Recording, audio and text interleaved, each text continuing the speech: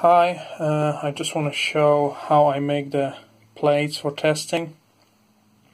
So basically there's a thick plywood as a base, there's another one on top. After I prepare the plate, soak it with epoxy and put all the layers together, I just wrap it with the kitchen foil. So the epoxy don't stick to the wood. The plywood is as well covered in kitchen foil, just a standard thing. Right now I'm going to be making a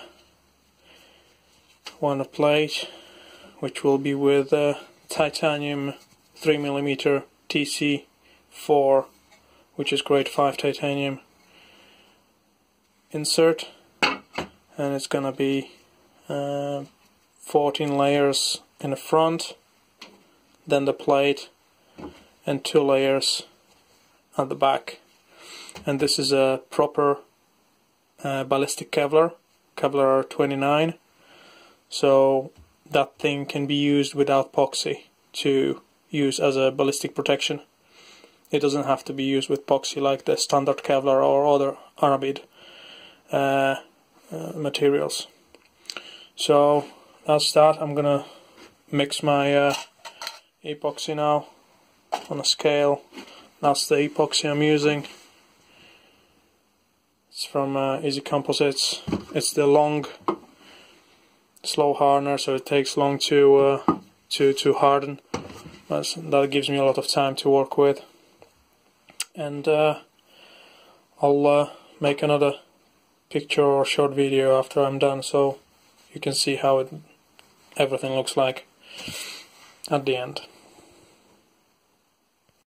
So the first 2 layers are soaked with epoxy. Now I'm gonna put the titanium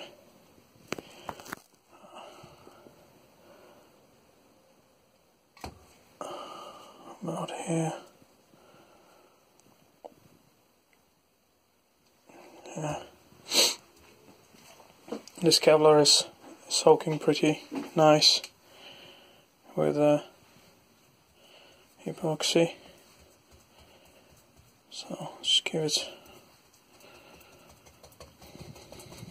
a little bit here,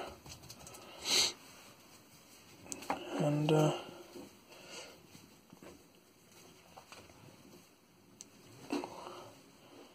one more layer. And we just kind of carry on with all the layers, put them on top, all of them on top of the plate, and then fold the sides so the edges are protected, so if the bullet hits on the edge, hopefully it will not escape. It will be like a pouch. So that's for now. So now the plate is done.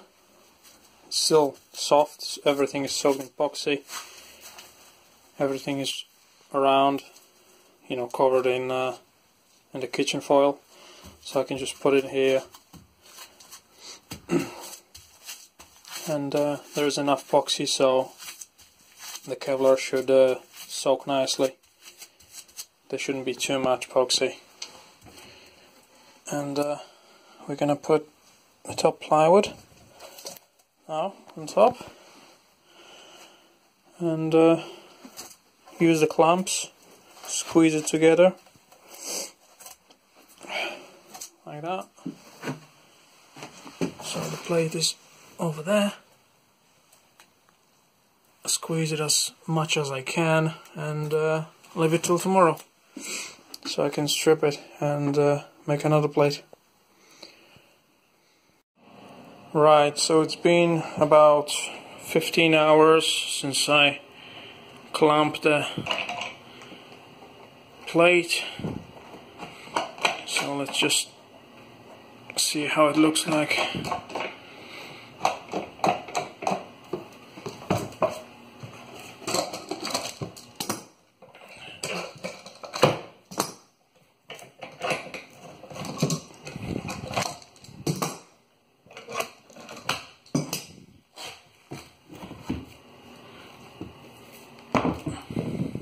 just a bit of paint on the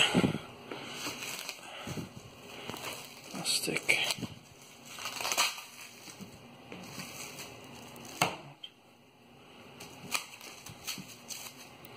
So this is how it looks like. You can just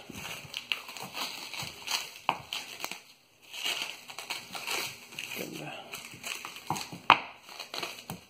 kitchen foil off.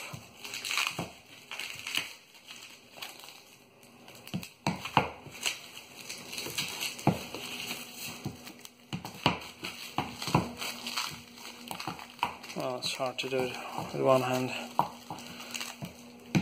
but yeah, this is how it looks like.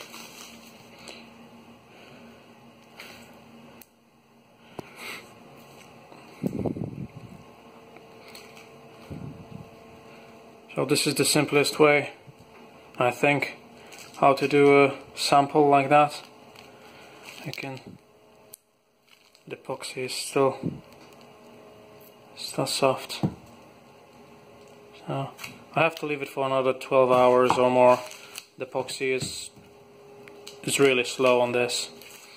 With that hardener, usually after 2 days it gets really hard, and you can work with it. But you can, after 12 hours, you can just remove the clamps and remove it, so you can make another plate. So yeah, that's the way I make all the plates for testing. Yeah. Right, so this is second plate made of only from Kevlar. I did it yesterday, so it's been about 24 hours now. So the plate is 18 layers of Kevlar 29, which is a proper ballistic Kevlar. And just have a look at the plate.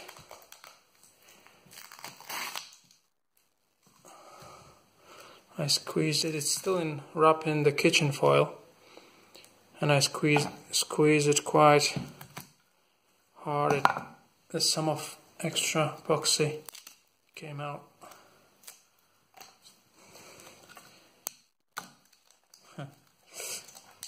So that's 18 layers of the Kevlar. I made 18 layers just to compare it to the other 18 layer plate made from the Aramid, which was this one.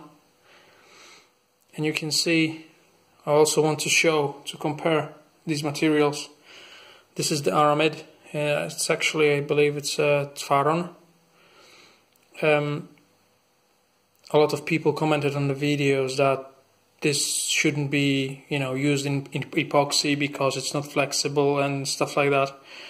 Well, that's true, but in case of this material, this is not ballistic Kevlar or Tfaron. It's made to be used with epoxy. It do not have the same properties as ballistic Kevlar, because you can see it's just, let's try to focus. The strands, they move. I'm not sure how to. So they can be moved very easy. This is yellow actually. So it can be moved very easy. So leaving that without a resin, the bullet will hit and pull all the strands apart, and it will have no strength at all. So that's the Tfaron I used before. This is Diolen, which is similar. It's pulling apart as well. It's not anything that can be. It's designed to be used with epoxy. Without it, it's just going to be destroyed very easy. If the bullet hits, it will just, go apart. It will not do good. It will stop maybe one bullet, but what about the next one? And now this is my big roll of Kevlar 29, and look how this looks like. It's a completely different thing. This is a proper ballistic Kevlar, and it is designed to be used without any resin. So this can be actually used as a soft body armor. Look, it's going nowhere. You cannot pull it. It's tight. It's dense. I don't know how to describe it, but it's not destroyed just by pulling it. It's strong on its own.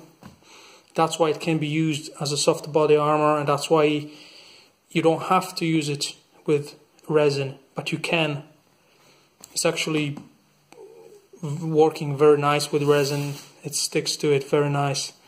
That's why I made this plate with 18 layers to compare the strength to 18 layers of this material.